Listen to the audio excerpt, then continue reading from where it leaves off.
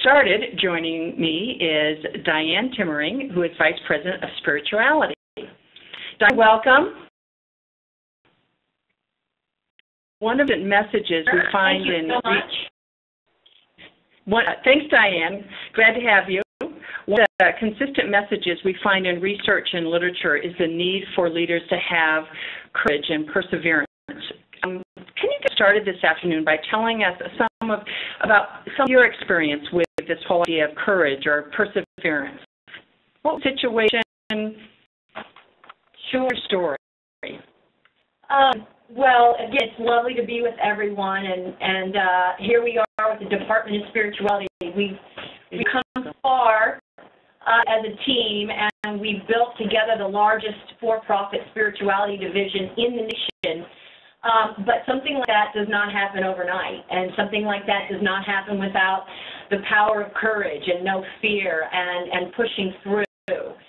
So I guess that really the earliest genesis, Jen, was Joe and I we wanted a department. We weren't a pillar at the time, but we wanted a department where spirituality could be accessed by all of our folks, not just the residents, but also our family members, our stakeholders, our frontline team.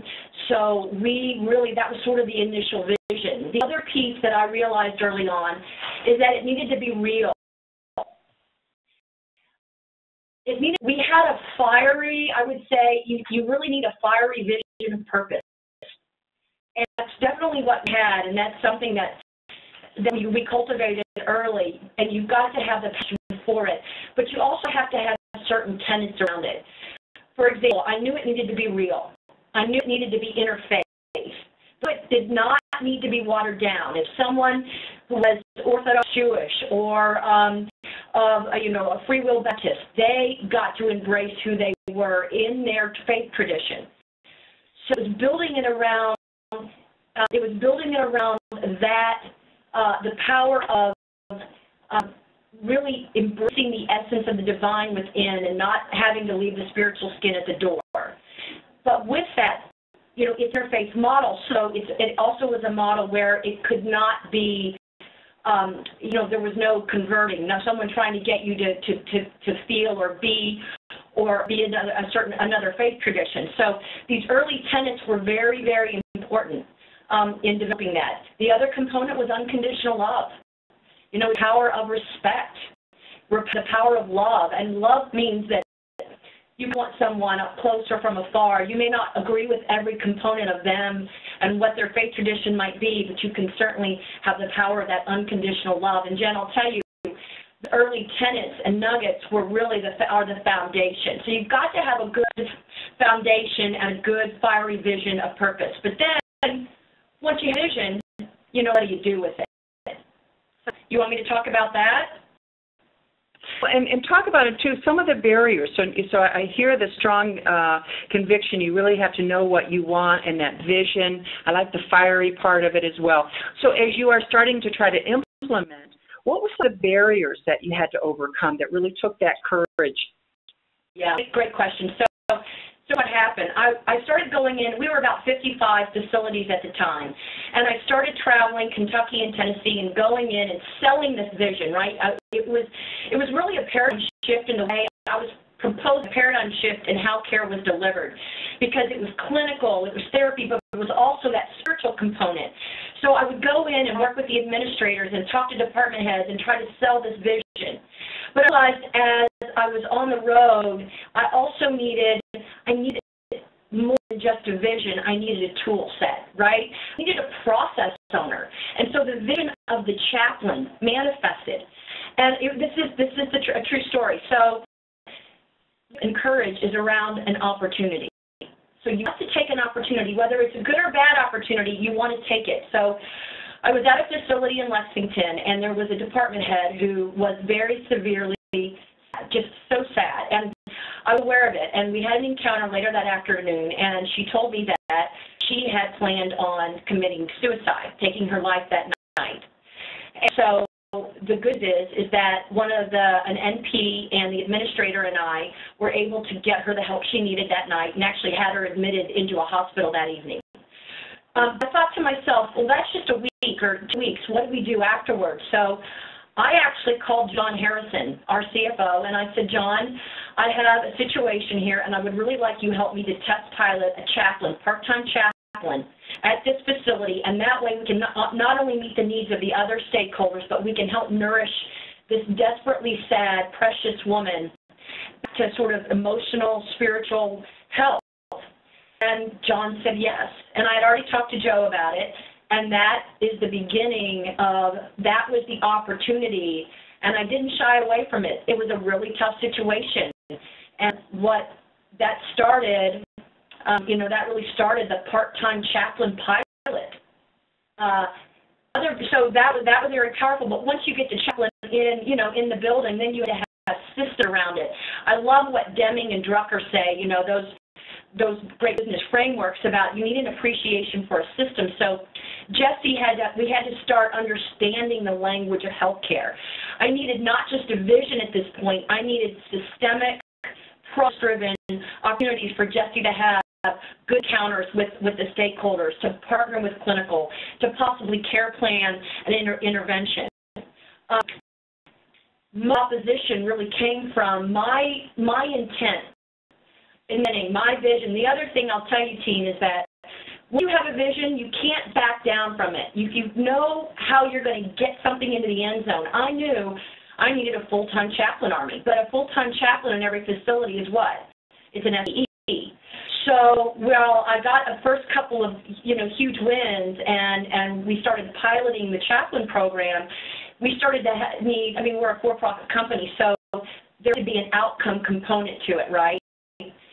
That putting that framework around it and putting some evidence-based modeling around it started to show some of the regional support and some of the regional RVPs that it did have on retention or impact on the physical outcome of the resident if you pray over a pressure sore, or even the psychosocial, right? Depression, anxiety, some of those other deleterious things that we.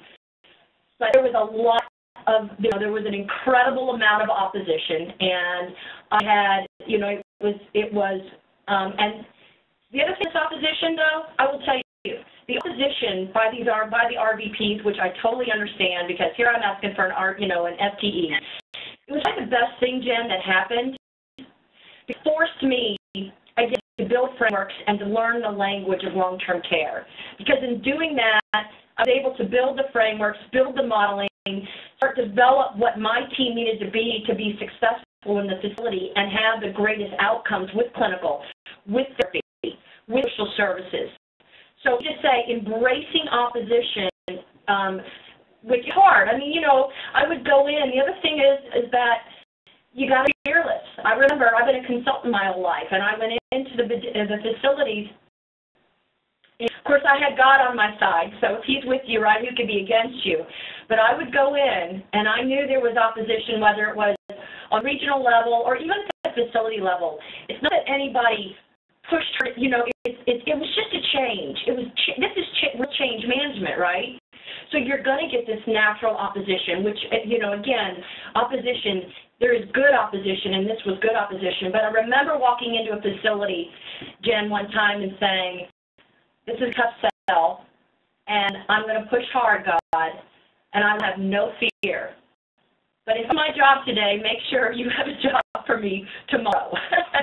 So it was that kind of, now, I'm not advocating that for anyone, but that's just sort of this crazy mentality I had, knowing what we were doing, what this thing we were building, Joe and John and what we were beginning to build really was going to be powerful. I just had such conviction of heart. So I think, team, when you have that conviction of heart, you know that you can cross the threshold and have no fear because it's the right thing. And it will take root, right? It will kindle.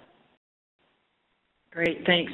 I'm hearing all sorts of recommendations, Dianne. First of all, great story, and that having to have conviction, don't shy away from obstacles. In fact, embrace them because it will lead to change. It will lead to people really hearing you, listening to you. I think there's a lot of elements of innovation in your story as well. Any last thoughts or recommendation to the audience in terms of other things, as if they're looking to step out or step up with some courage? Any other recommendations? I would say that I would say a lot of mistakes. And I definitely screwed up, and I definitely pushed people.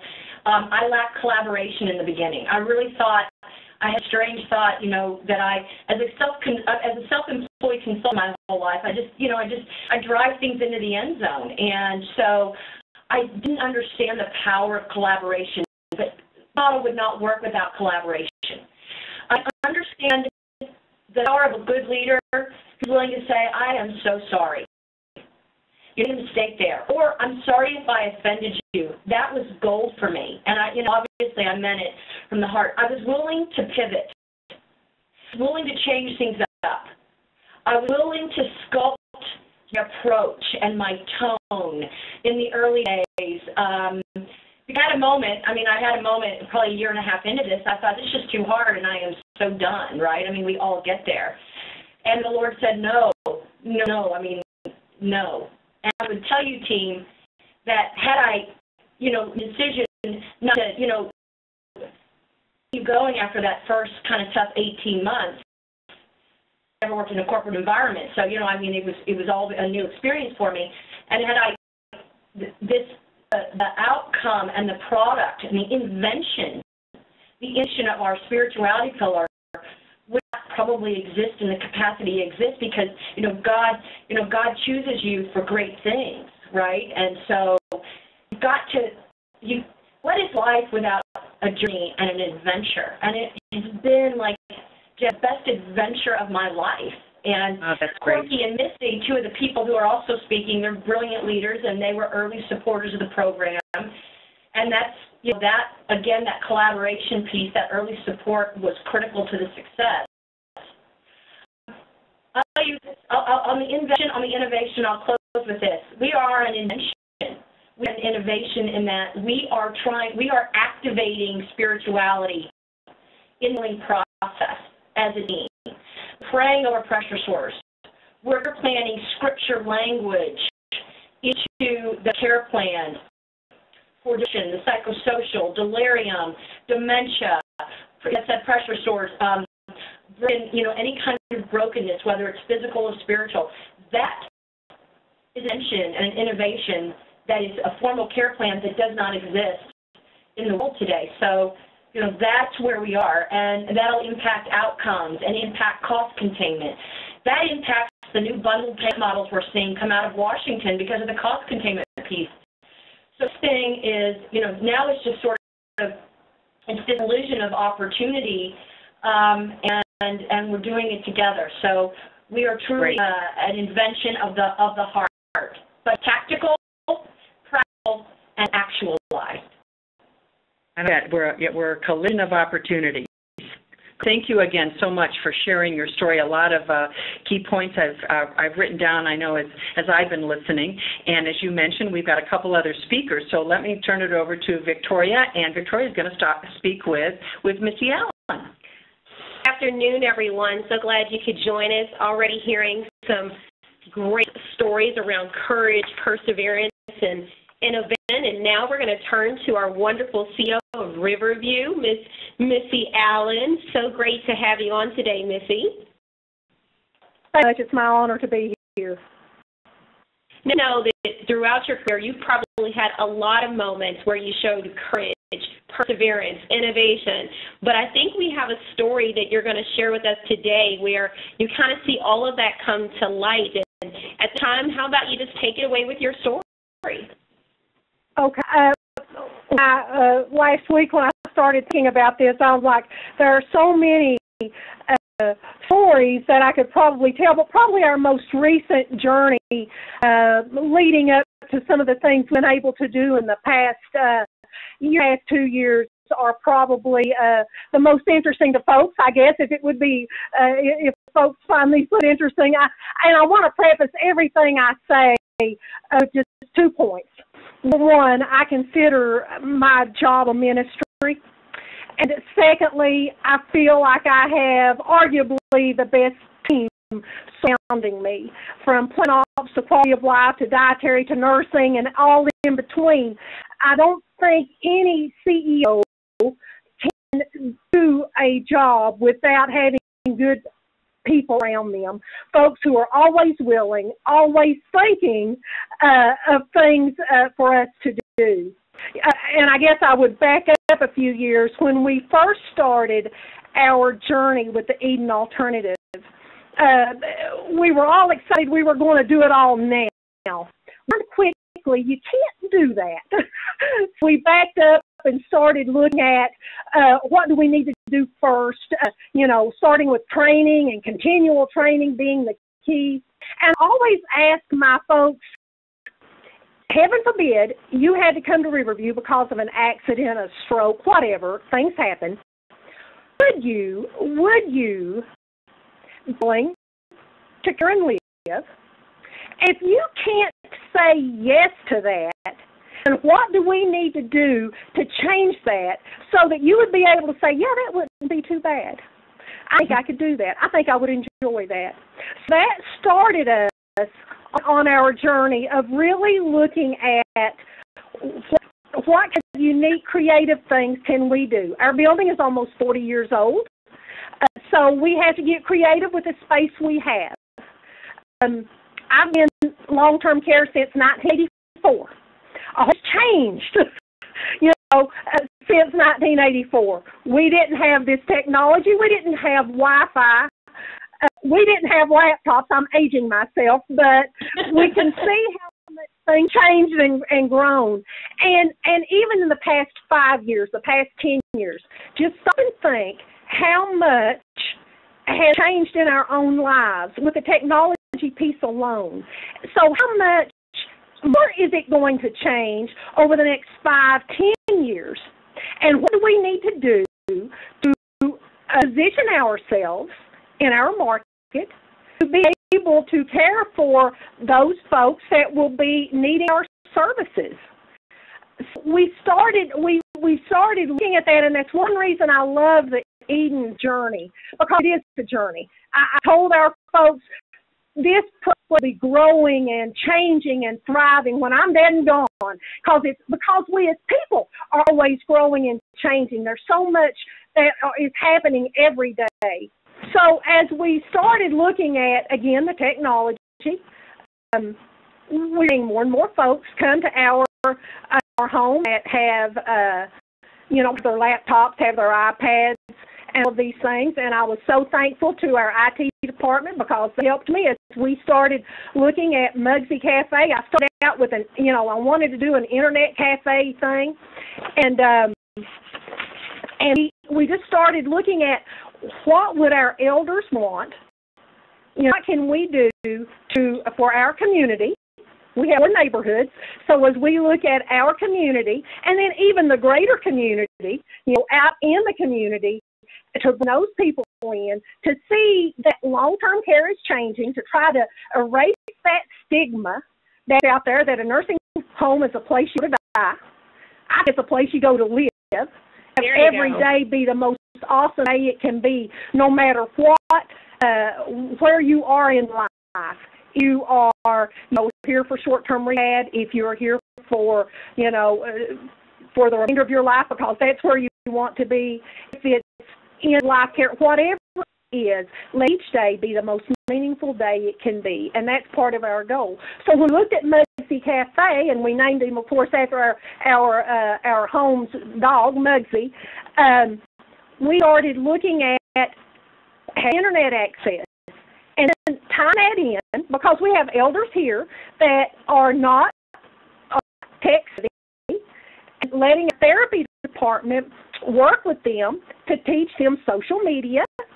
We have several now that come into the cafe and will get online and watch YouTube or email friends or get on Facebook or any of those types of things.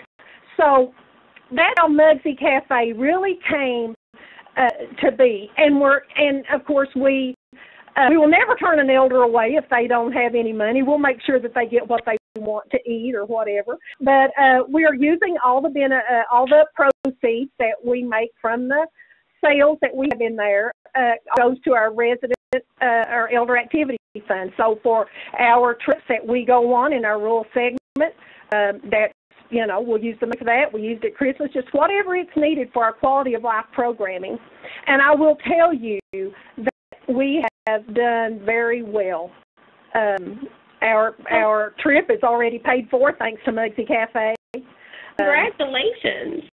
Yeah, it's really actually kind of shocked me, to be honest. We probably have gross sales probably between $2,000 and $3,000 a month easy. And the other piece of that is our community has gotten involved, and they come into the cafe. We do take orders now because we do a special every day. We're doing deliveries. So last Friday was a banner day. We made about $700 on Friday. So, that's not bad. Well, Mugsy T-shirts and mugs, and so we have a little cottage industry going with the Mugsy Cafe. At the same time, back into community. Our elders love coming in with their family, get a cup of coffee, a cupcake, or whatever, and just sit and enjoy time together. Mugsy Cafe has really been one of the things that we've done through our Eden journey. We've added to that this year. We were able to open a library. It's the Fred Harris Memorial Library. One of the advantages I probably have, again, it's rural community. I grew up here. I went to Prestonsburg High School. I am now taking care of family members of people that I graduated with. And one of the ladies that I went to high school with, her dad was here. She is now the head librarian at the local college, and she wanted to help us have a library. And I apologize, I don't have pictures of it, but it's phenomenal. We have, she's got, everything cataloged. You can go online and look at what books we have available. And you can go to our website, riverviewhealthcarecenter.com, and we have our own icon for the library. It has been also a huge success. I'm a member of the Chamber of Commerce, so it helps us a lot with getting positive out to the community of all the things going on, with the Mugsy Cafe, with the library. And it gives people a different slant, if you will, on what long-term care really is. It's not a place you go to die. It's a place you go to live. So very quick question. In the couple of minutes that we have left for this segment, you've shared a great story. And we saw the pictures on the screen. It looked beautiful. The cupcakes looked yummy, by the way. They are.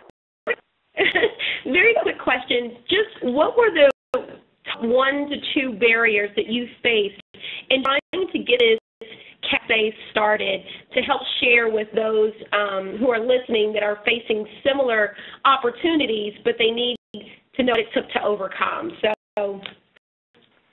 I would say, Joe Steyer once told me, you treat your budget and then you do what you need to do with the rest. And there's kindly some truth to that. We have an obligation to, as CEOs who work within our budget, the budget that we're given. I always try to meet or exceed budget. Sometimes I do better than some months than others. But working within your budget, look at what you've got to do and understand that you may not be able to do it overnight. I will tell you, it probably took me at least 3 months to get Mugsy Cafe going, simply because I did it all off the bottom line. I am blessed to have a phenomenal plant ops director. Donnie Cole can build or do anything. I told him what I wanted to do. He came in 2 hours later with paint chips and the flooring and had it done within a week.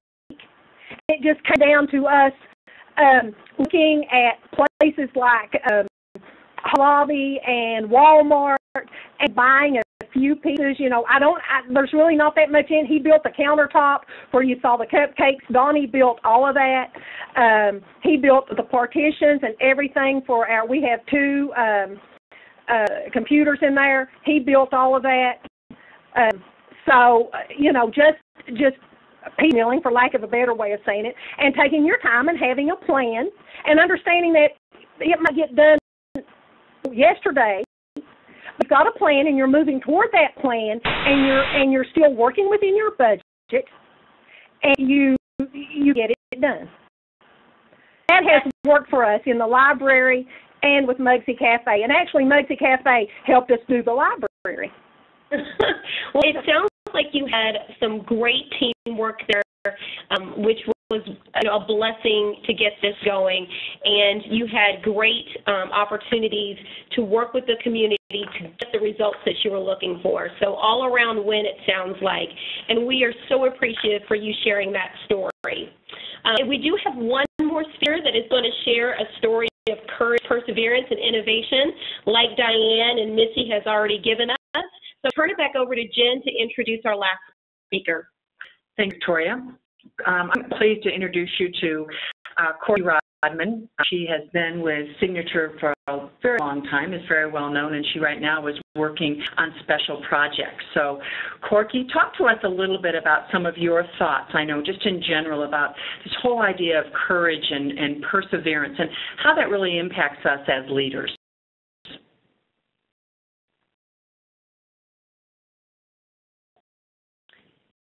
We might have an issue with the video here on with Corky. So let me go back to our panel of Missy and with Dianne. And one of the questions I had for you, Missy, was what have you noticed was the impact of your perseverance and your own courage? What's the impact on your staff? There as a result of kind of being that example of a courageous, persistent leader? We all help each other to be, they are great sounding boards and give us great ideas. And I think when our stakeholders see us doing these things, and especially as we're on our Eden journey. I've had several, I had a CNA come to me last week. We were training session together, and he had an idea. And he thought it for a few minutes. He said, well, now, Missy, I'm not sure if that would work or not. But I said, well, but let's, you don't throw the baby out with the bathwater, so to speak. Let's wait and let's talk it through. We'll get a quality process going. So I think, to answer your question, it helps people to see that, to open, to open their eyes and to start looking at we can do these things. Let's all think together and work together, and it just makes. I've seen that it makes folks more open to ideas, but you definitely have to have buy-in. Yeah, so your courage, your persistence really helps others, inspires others to come up with their own ideas, so that innovation piece comes in there as well, and it continues to grow. So that's great. That's great. Yeah. Thank you. Dianne, one of the things you mentioned, if I can jump over to you, one of the things that you had mentioned, you said early on you figured out that you needed more of a tool set, and you described your chaplains as being your tool set. What other tools did you feel like you needed? What frameworks, if any, models did you use to really help catapult your ideas forward? Sure, that's a great question. I wanted to say real quick on one thought to what she was saying about having the budget to do something. The department, there were no budgets for chaplains in the early days, so really creating the valuation around the capacity of the chaplain and what we were able to do operationally, that's why we are where we are today. And I love, like Mugsy's Cafe has so much value. It obviously brings in the financial side, but there's so much dollar velocity to it. It's community. Just really applaud you, Missy, and that vision. Again, sometimes you can do things. You can start something with the seed of a mustard seed, and then sort of the budget evolves. So valuation evolves both directly and indirectly. So thought there. Tools on the chaplains. The kid, is that what you asked me, Jen? I'm sorry, I got so... Yeah, if there were other frameworks that you use. But Dianne, I'm going to hold on that question because I've got Corky back, and I want to make sure I've got time to hear Corky's story and some of her thoughts on perseverance. Is that okay if we jump back to Corky? Thank you. Corky, welcome. It's amazing. I turned to the phone to talk, and it was a dial tone. A speakerphone, it was a dial tone. I'm like, oh my gosh, is this a technical nightmare or what? But I had the courage to dial back in. Way to go. Yeah, great. Thank you. So, Corky, I know you have many thoughts on this whole idea of courage, perseverance, and so forth. Share some of your thoughts on really what it takes for a leader to be courageous and really to persevere. Well, we know that working as a long-term care administrator, or really any discipline in long-term care, is a very daunting task sometimes. As much as we love our residents, we know that there are opportunities for things to go wrong, and I just feel like perseverance is the ability to navigate through those hard times. And I always like to kind of practice the thing like the duck, stay calm on the top and be paddling like heck underneath. And so I've just kind of done that. But one of the things that I think is really important when you're working as an administrator or any other discipline is to have some extra things going on, which, kind of brings us to the innovation piece.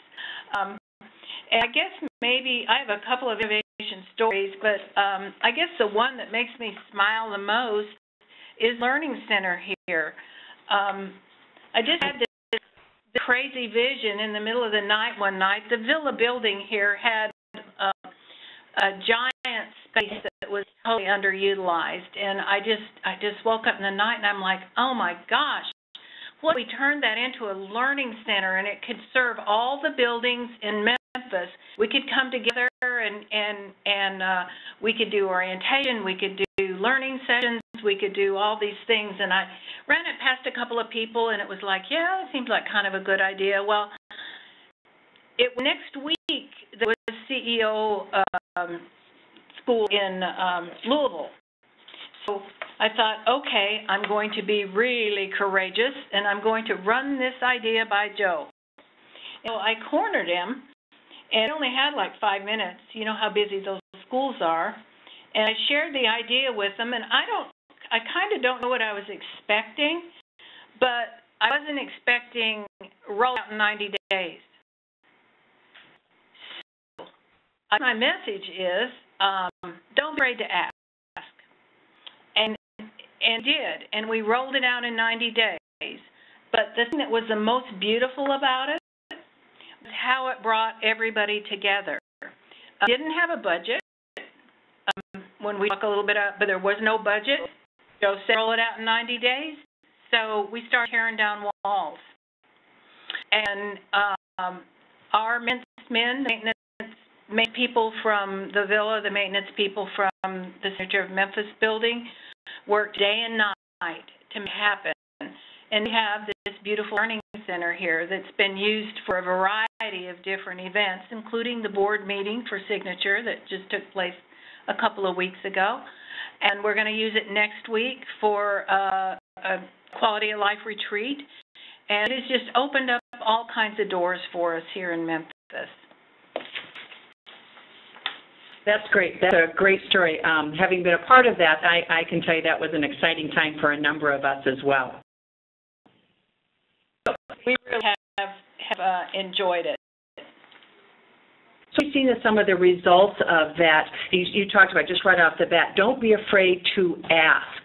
The power of that ask, as we heard a lot about in our last Learn Fest. So once you made that ask, once you made the commitment to go forward, what have you seen as some of the results of your vision of this learning center? Well, it's really obvious, like we're not crammed in a little corner for doing things anymore. We have a lot of space. We have real learning space. We actually have a classroom with a mannequin in it, and where we can teach trait care, and it really is almost like a school up there. We did get some state-of-the-art equipment, and we have a beautiful kitchen that's brought us together for a lot of different events. We actually cook up there together and have small sessions together, staff, kinds of want to reward employees. We bring them to the Learning Center. We bring them into the kitchen. We do things with them and for them. It's opened up a whole multitude of opportunities for us here.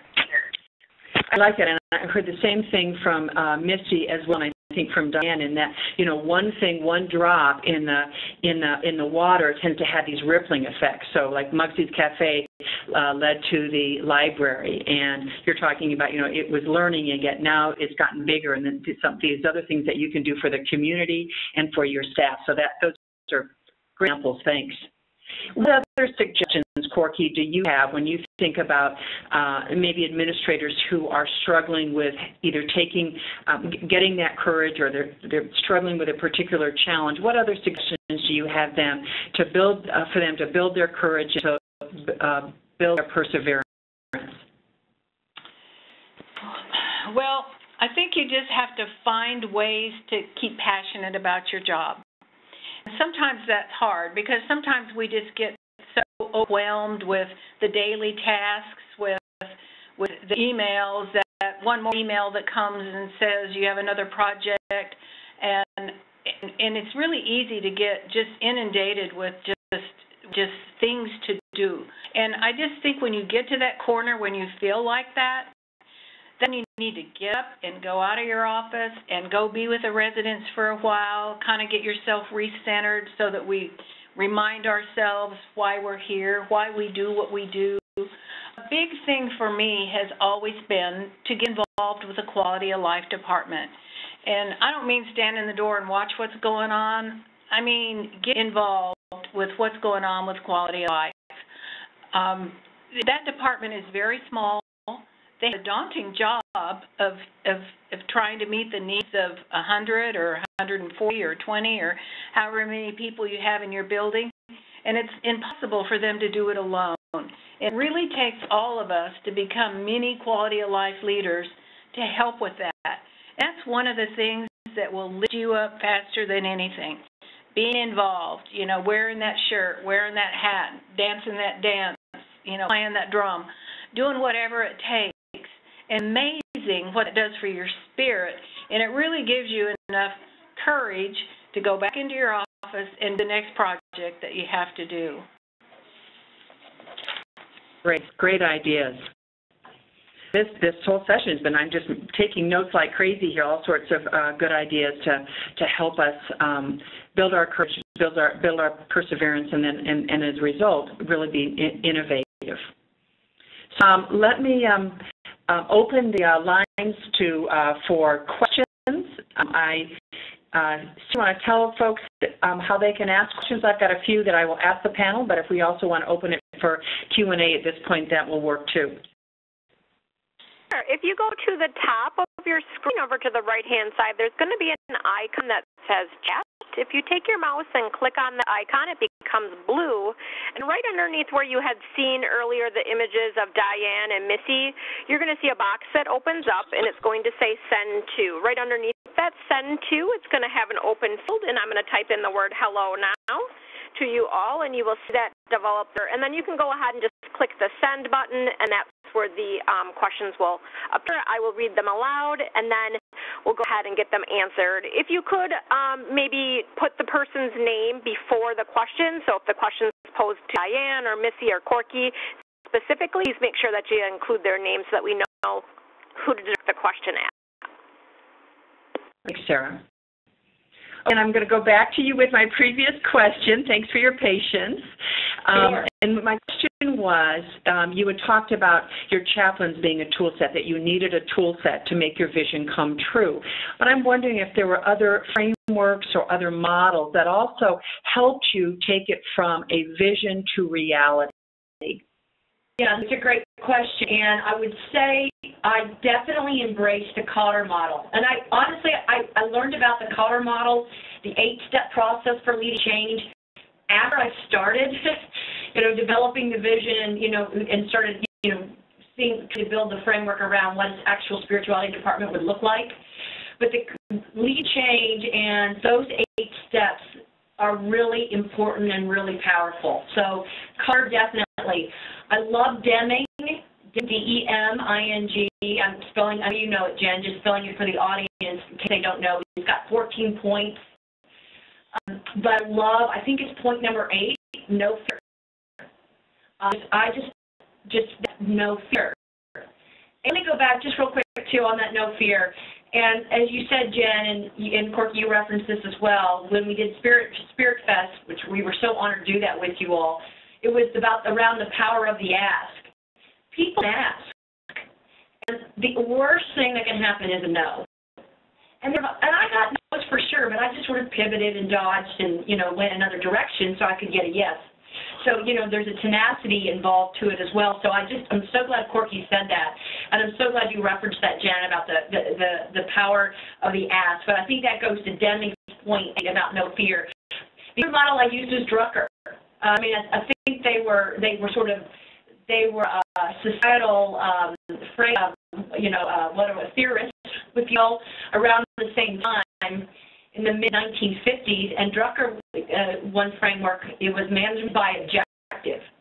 And going to one of those first CEO schools in the early days really, really helped definitely catapult the department into its you can have an idea, and you can have a vision, and you can do, all these things, but it's like if you don't build the scaffold, it just can't exist. And the bigger we got, and the more lives we tried to change, and the more partnerships we tried to build with clinical therapy, I would my team down, and I have the best team, by the way, on the planet today, and I love you guys, many of you are on. You let them down because they can't operate. They do what some of our vision was without that scaffolding. So I would say management by objective, Direct for sure, Deming, again, no fear, very powerful, and Cotter, just to name 3. And I like that idea of building upon a structure or foundation. So thanks for sharing that. Corey, I want to bounce back over to you. You had shared a story with me about your daughter and how she really helped you get through a very disappointing or a time that was really struggling. And I know we all have those.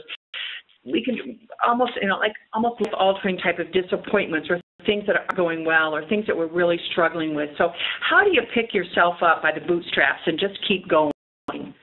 Oh, goodness, I know you're talking about for everybody that's out there. I guess the biggest courage venture was when I made the decision to change facilities after 12 years. And I love my facility. I love my team. I loved everything. There was a situation here at the Villa where they lost their administrator. I had previous history here. It just seemed like the thing to do. I had just precepted Cora, my DON, and she was ready to sail and take a facility of her own. And so I made the decision to come over here to the Villa, and thinking it was a lateral move, and at this point in my career, I was going to be good with that. And it wasn't 3 months later, I found myself in the midst of an IJ survey that was probably the most difficult situation that I think I've ever been in. I was like in a foreign land. It was like, oh my gosh, what have I done? How did I get here? It was like you just want to run. It was like not one IJ, it was like 13. It was like I didn't know if I could press on. I mean, it was just like, I just don't know. And it was my daughter that just had a real, she had a real sit down with me, and she said, Mom, whatever you do not let this situation define who you are. You know who you are, you know what you've done, and pick yourself up and get going again. And sometimes you just have to do that. Sometimes you just have to pick yourself up and say, get going again. And that's exactly what I did, and it really did help. And you never know who might give you that little push back into courage, or who might give you that word of encouragement. It may be somebody at work. maybe somebody, maybe your family, it may be whoever, but for me, it was my daughter, and that was kind of a defining moment that I needed to pick myself up and get going again. And this shall pass. You know that this too shall pass, and things will get better again, and they did, and they have. And thanks for sharing that story.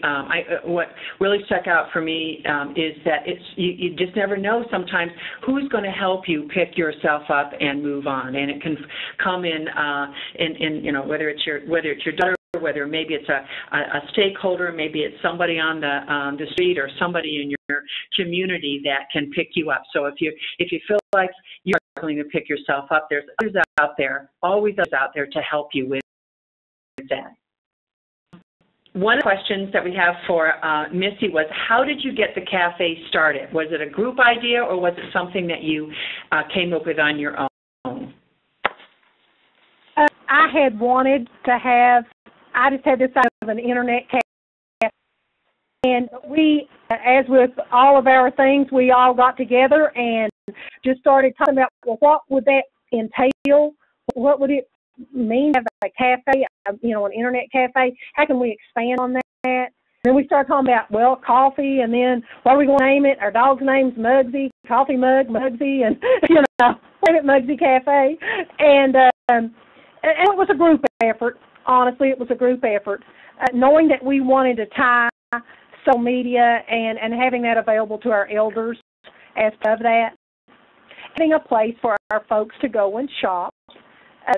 For our elders that can't go out to the store, to give them some independence, to be able to go in and buy their own items, their toiletry items, their food items, or they're going to go in and get on YouTube and listen to randomly. We have a gentleman that loves Ralph Sandley.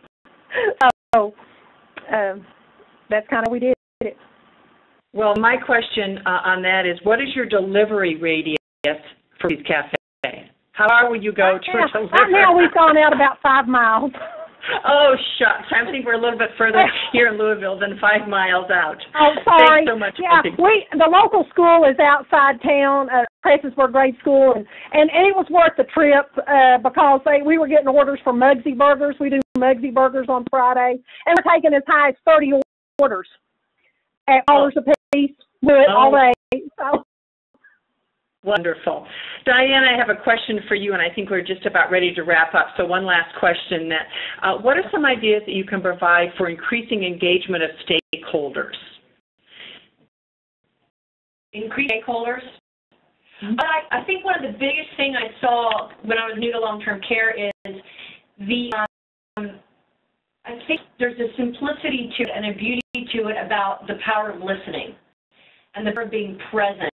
I'm guilty of it. I mean, I'm moving at such a fast pace, I forget people. And I was coming in from a meeting I had downtown this morning, and this woman sitting having lunch on the picnic table in the home office by herself. I stopped, and I stood, and I waved to her. And we had a great encounter. And the power of being present, the power of listening, the power of a silent swishing prayer over someone, you just don't know how that buoys someone, and that does empower up engagement too, because it's the power of caring, and that's what we don't do enough. Also, Jen, I would say, is real honest feedback, the critical conversation. We don't do honest, caring, good feedback enough, I think, and I think those are some of the Q12 that we see on the Gallup, but I think those are things that I see that some of that just communication piece can drive engagement to a new level of heart-to-heart, the heart-to connection. Great. So very much. This has just been so, eye-opening for me. Lots of new ideas, tons of notes, tons of bullet points that I've written down for myself, and we'll definitely share those in our wrap-up this afternoon. As we close here, I want to encourage anybody who is listening to join us at the Best Practices Expo. So take some of these best practices and just build upon them. We have individuals on quality of life, from the compassion from individuals to talk about retention, safety, employee engagement, all sorts of different ideas out there. MDS, please go out, join in the fun, get involved if you're there. Don't just be a lurker, get involved, participate, share some of your ideas, and chat with those that are stopping as well. So thank you again to the panel, super ideas, and we look forward to seeing you all at the Best Practices Expo. Bye now. Thanks, everybody. Bye-bye.